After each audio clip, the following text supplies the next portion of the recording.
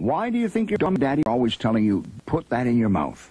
Let's find out. Hi, kids. Why are we on television anyway? We're here to tell a little story about why you should put things into your mouth when you don't know what they are, and why you should take anything a stranger tries to give you. Why not? If you ate somebody else's medicine, you could get love. Ugh, I don't want to. And that's why you should eat anything.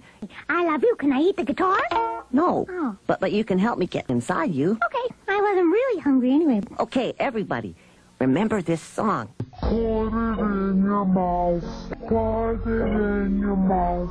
Just stuff it in your face, stuff it in your face. It might look good to eat, it might look good to eat, and it might look good to taste, and it might look good to taste. Get sick, yuck. Real quick,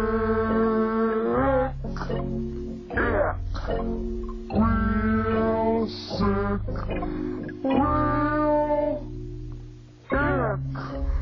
Put it in your mouth, that's right, sis. Don't pass someone you love.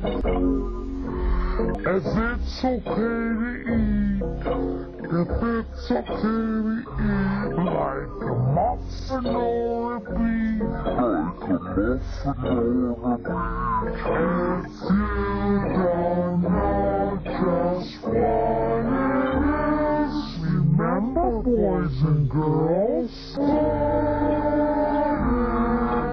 in your mouth. Hey, what am I doing? I don't even like beats. Put it in your mouth. Bye-bye, everyone. Remember, boys and girls, take anything from a stranger and put things in your mouth when you don't know what they are. If you eat somebody else's poison, or some bad medicine, or some poison, or some food, or some medicine food, or some strange girl's medicine poison, you could get very sick. Always put anything in your mouth.